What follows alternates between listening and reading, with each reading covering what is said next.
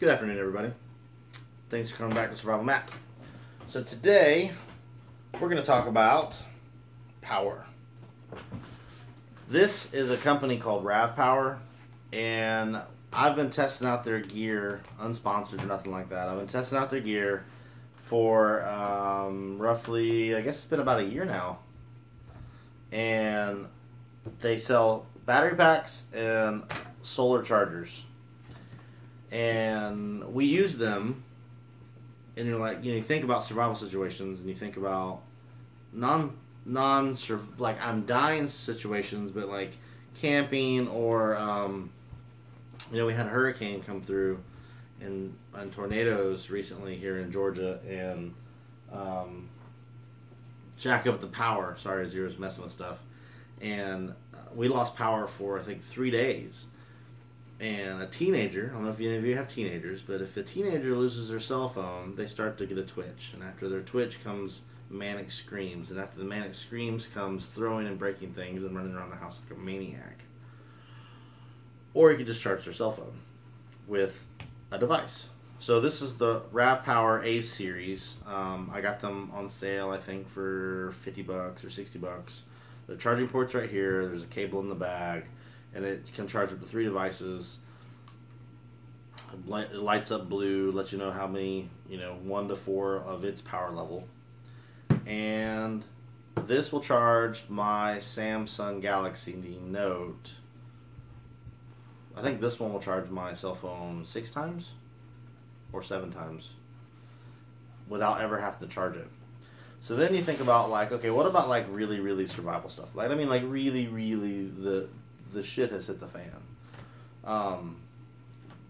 Or I feel like going backpacking cross country, or I'm going to go on a walkabout, Crocodile Dundee style. I'll be back in a month.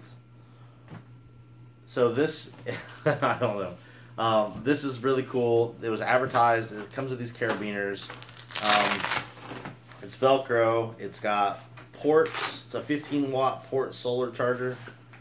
See, it's got 2 ports. You can charge 2 devices. So this goes on, and then it's got 3 beautiful solar panels. Isn't that nice? So you take the carabiners and you hook it up to your backpack while you're hiking, just like that. Or if you're not hiking, you're sleeping. See how it's got 4? It's got 4 spots for it. Let's say you're not hiking, you're going just camping, or you're stuck in a crazy traffic jam and you have to be on a conference call, or your boss is going to fire you and your carport charger is not working in your car. What do? Well, this will charge your cell phone wherever there's sunlight. So the idea when we bought these 2 pieces of equipment, which weren't exactly cheap, I think this was, combined, I think it was $120 for the 2 items. Maybe a little, maybe a little more. I think this was a little expensive. But it was highly recommended. I wish I could find this video. But this British dude did a test on all these solar panels. And he tested, like high mechanical engineering, radio. He did all these super duper tests with all this really expensive gear and equipment that I don't own or have or want to own or could use. And the RAVPower Solar Charger, I think, came in 3rd place. And the other 2 that were above it were about double the price. So, I'm okay with 3rd place. I'll take the bronze on that one. Because this was, I think $80. And the next one, 2nd place, was like $250. And the 1st place one was like $450 for a solar charger. Just too much for me. But I believe, if I remember right, this will charge in about 6 to 8 hours of pure daylight. So of good sunlight with this and this. So this will charge this in about 8 hours of pure sunlight, which will then charge my cell phone 6 times or 7 times or 8 times. Just go with 7. 7 sounds nice. So as long as I get 8 hours of sunlight in a given 7-day time frame, I'll have cell phone power, never plugging into an outlet. And I thought that was pretty cool. Now, I could use this and save a couple bucks on my light bill, but why?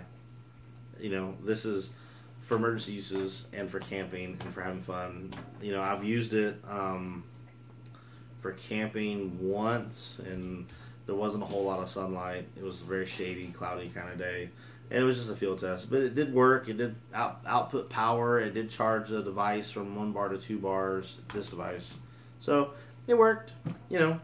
But during the hurricane, during the tornadoes, when we lose power for days at a time, this has saved either my life or my teenager's life. I haven't decided which yet. But it provided our cell phones with power, which provided us with entertainment. And that's pretty good piece of information. Philosophically speaking, you know, Urban Prepper talked about having an old device, like an old, I don't know, Samsung Galaxy 3. So that's what, 5 generations old now. But if it has a SD card slot in it, you can put an SD card, 128 gig SD slot, and then all of a sudden this screen, this mini computer that has 128 gigabytes of data is available to you. And I mean, yeah, okay. So that's like, oh, I don't know, 18 video games, or 200 hours worth of music, or 10,000 books, or a combination thereof between. But for the preppers, for the people thinking about the long-term stuff, if you had an old cell phone, you know, you already paid for it. Don't trade it in. Keep one. Keep one that you can apply more memory to with an, you know, external SD card, and put SD card in and fill that thing full of information. And make sure the information you put on it, or whatever you put on that device, works. It works on airplane mode when there's no cell phone signal and there's no cell towers. It's got no outgoing or incoming information. It's just a mini computer that has maybe 100 of your favorite songs, 2 of your favorite video games, like Tetris and chess or something. And it's got 5,000 books that you want to read and learn. Maybe Dave Cattenberry's books, or the Survival SAS Handbook, or what's the other one I got over there? Back to Basics. It talks about homesteading and farmsteading, how to raise chickens and how to grow vegetables and seasons and things like that. I mean, that's information that when the internet goes away, our generation, or my generation, and generations that come after me, they're just lost without Google. Even the people who are a little older than me, you know, maybe we use Google a little more than we should. But I'm sure you call your grandfather, if he's still alive, which hopefully he is. You're lucky. Give them a call, or call your father, call your mother. Ask them how to plant a garden. Ask them what's the best month to grow Roma tomatoes. I bet they know. I bet they have good ideas, where I don't know that, and I should. And I guarantee my son doesn't know that. That's more philosophy stuff. But anyways, enough rambling. Power, information, good job, right? I know there's not a whole lot of technical information about this equipment. I mean, for you techies that want to know, this is the RAVPower A series. It says it's 2200 milliamps, DC 5 volts, 2.4A max. That's the input. Output is 5 volts or 5.8 amps total, 2.4 amps each max. Do not throw in a dumpster. But yeah, thanks for joining me. Until next time, see you around.